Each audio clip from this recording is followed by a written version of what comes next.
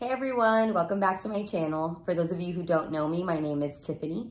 Today I will be directly comparing the Cybex Gazelle S to the UPPAbaby Vista V2. I will be using them as doubles, that's with the 2 seats on them, and I will also show you guys the optional ride on board for both of them.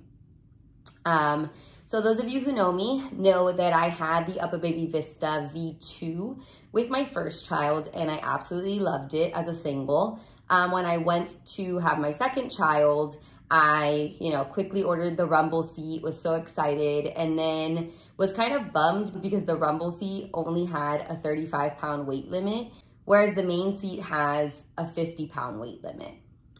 And my son was about to be 35 pounds. I was kind of freaking out, but I went ahead and purchased the rumble seat anyways. And then I put it on to test it one day when my cousin came over and she had her son with her. And I absolutely hated it. I felt like the seats were eating each other and one kid's feet were on top of the rumble seat.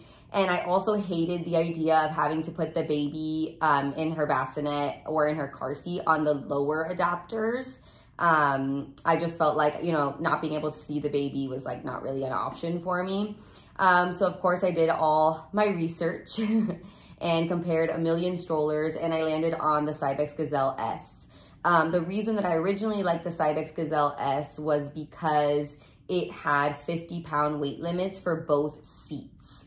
And it had, the footrest could go like up and down for both of them, whereas the rumble seat on the UPPAbaby Vista is actually like in a fixed position, and my son loves having his feet up, so that was also a consideration. When I first got the Cybex Gazelle S, I fell in love. The seats were far enough apart that I didn't feel like the kids were on top of each other. I could put the baby on the top seat. Everything was going great. I ended up selling my UPPAbaby Vista V2. And then as time went on, I kind of had a little bit of buyer's remorse in that I really missed the snack trays on the UPPAbaby. I know that sounds so stupid, but my son was like always eating snacks in his stroller, obviously, as most kids do. And I tried to find other options. I really liked this little like munchkin option where it would like kind of snap on. But then I found that I like kept forgetting it at home.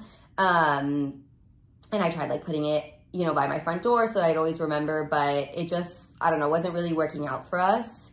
I also ended up getting the ride on board for the Cybex. And I do have a video on that if you guys want to check that out.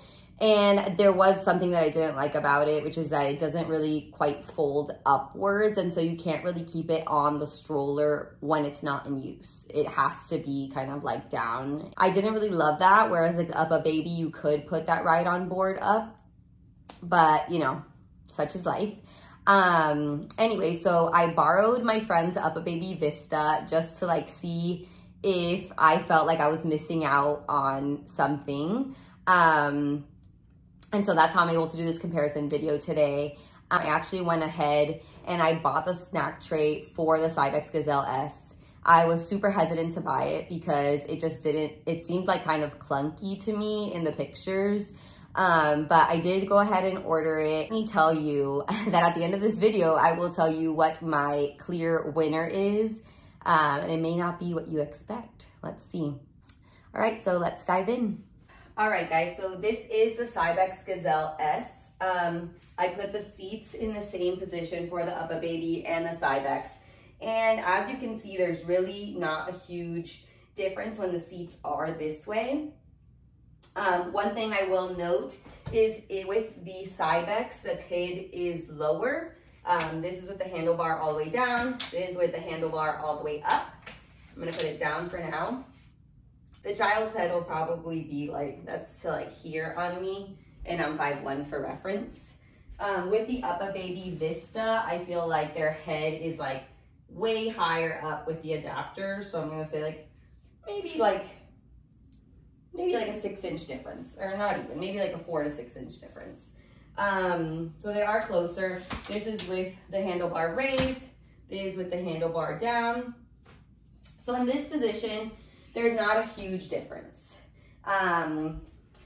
This though can go up right here so that the child can rest their feet, whereas the rumble seat does not allow that. And again, just so you know, this seat is the rumble seat, has to remain on the bottom and has a 35-pound weight limit, whereas this seat has a 50-pound weight limit, just like that top seat.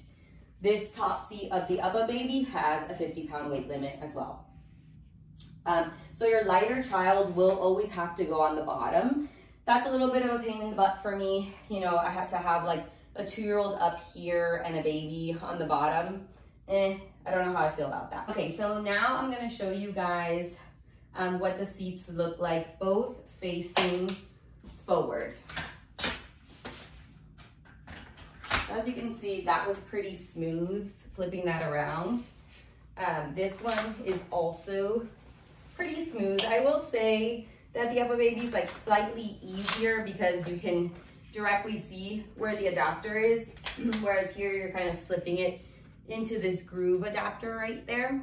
So now with both of them facing forward, I will say that from just looking at them, there's not a huge difference. But once your kid sits in them, this front seat doesn't really have any wiggle room. So when I go to put my hand in here, I'm gonna say that it goes, even if I push hard, I'm gonna say that it's gonna go from my middle finger, from tip to about my knuckle is the space there. When I come over here, this seat does have a little bit of back and forth room, so that allows a little more flexibility, and I'm almost able to flatten my whole palm in here.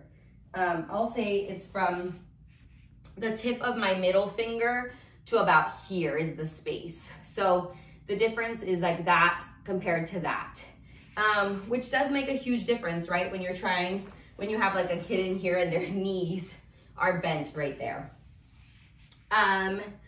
Again, you know, this footrest can go up and down and this one can't.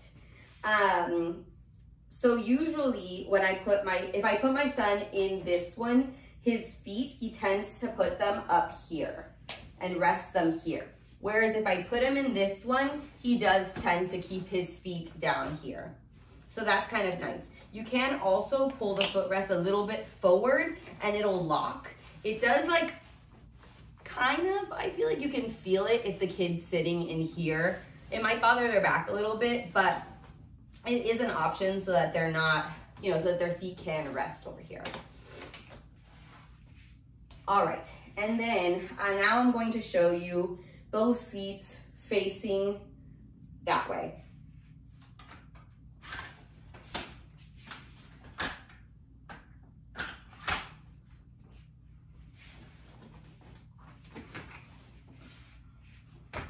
Both of these require that you press buttons on both sides in order to take off the seats. And the UPPAbaby, just so you guys know, has separate adapters. So you do have to purchase these upper adapters and the lower adapters, and they can stay on the stroller when you fold them, but you do have to purchase them separately. Whereas the Cybex Gazelle S has the adapter built in, so it just swivels out, which I just keep them always in the out position just to make my life easier. All right, and here is both of them facing forward. When it comes to how much room they're taking up in the storage compartment, I do think that there is much less room in this one versus in the UPPAbaby. So I tend not to put my child facing inwards, especially on the Cybex Gazelle S.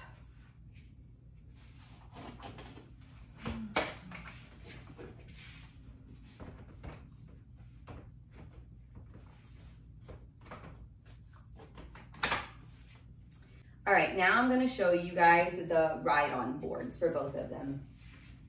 So for the UPPAbaby, as you can see, the ride-on board can flip upwards. Bring it out here so you guys can see, but it can stay up. And then you press this button on the back of it and that brings it down. Let's move this out so you can see that. I feel like when you move it, it does seem a little sturdier than the Cybex Gazelle S board, but it is easier to kick, in my opinion. And this is with the bar up.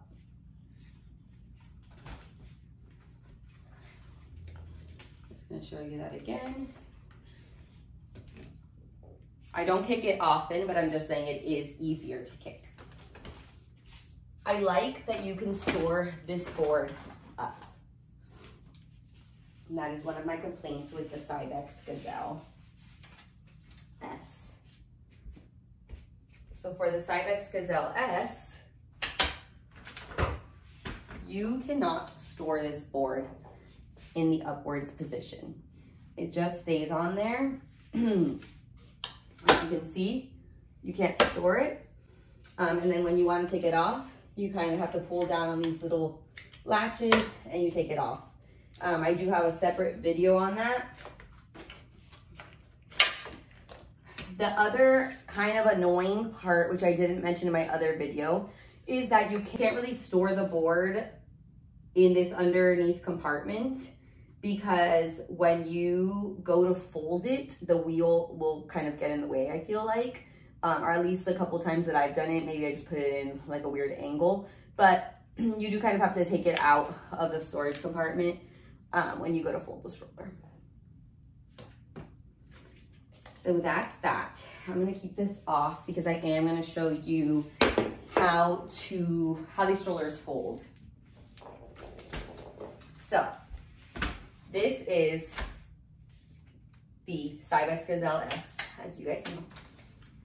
I have this little baggie on it just so you guys don't think it looks weird, so you guys know, all right? So the reason why I love this stroller so much is because of this. So you just press that button and this stroller can fold with both seats attached. I can easily fit this in my trunk. I have the Lexus RX 350 and I have not had a problem. I can actually just leave this seat like this, but there is the option of folding it over as well. But usually I can just put it in my trunk just like that. Now, with the UPPAbaby Vista, one of the main reasons why this is not my go-to stroller is because you cannot fold this stroller as a double. Not only can you not fold this stroller as a double, but you cannot fold the stroller with this seat facing you. So this seat has to be facing out and that seat has to be taken off in order to fold this stroller, which is a huge pain in the butt because I really like this configuration and it is usually the configuration in which I keep my kids in. So I have to pull this off. Then I have to turn this seat around. All just to be able to fold this stroller. Not a huge fan. I also have recently noticed that this piggyback gets in the way of it even closing kind of all the way.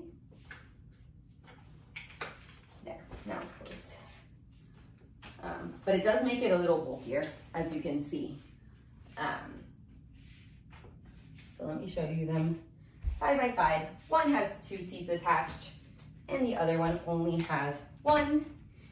This one you can fold with the seat facing in either direction, facing you, facing out. This seat could be facing you or facing out and it will still fold. This one, again, huge pain in the butt. When you're in a parking lot, you have to take this off and you have to put it down somewhere. But yeah, there you have it. And now I'll go through the snack trays for both of them. I was really hesitant to order the Cybex snack tray, but we'll see. All right, now this is the snack tray of the UPPAbaby Vista. As you can see, it's really nice and deep. You can put like a little fruit there, or sometimes I'll put puffs. And then this is really nice too, because I feel like a bunch of different kinds of cups can fit there, and I've never had an issue with a cup not being able to fit. And it does fit pretty securely because of these little rubber things. And then another great part of it is that this just snaps off. And you can take this to be washed super easily, and then bring it back and pop it right back on.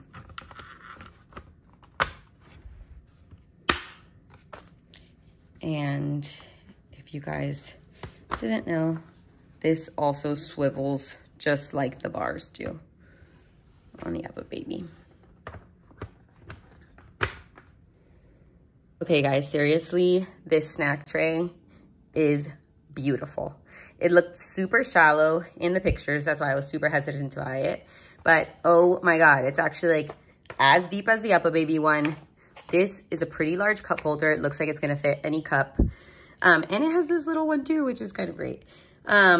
Also love that you can remove each of these pieces separately. So if this just needs to be washed, you can just take this off instead of taking the whole snack tray out.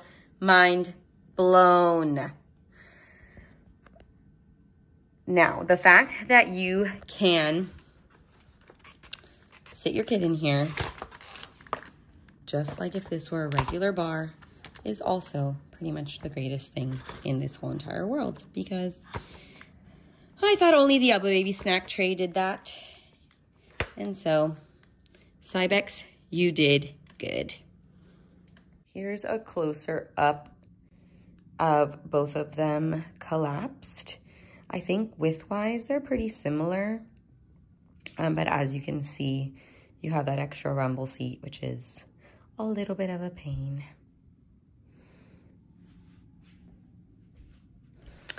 And in my last video, I also had a stroller caddy on my Cybex Gazelle S, which I was talking about in relation to the ride-on board. I took that off, and I ended up getting this off of Amazon, and I love it. And then I got a separate cup holder and a phone holder, like a MagSafe one, for the stroller, and I have not looked back.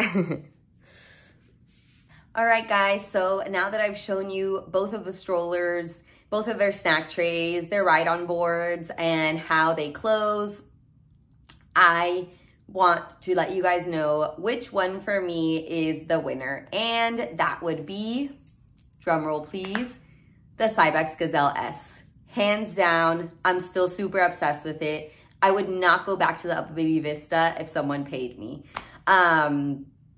I just love being able to fold it, honestly, and not have to worry about like, where am I gonna put this seat on the floor, and like try and get the rest of it into the car and then get the seat into the car. Like, no, thank you. I also really, really love that both seats have the 50-pound weight limit.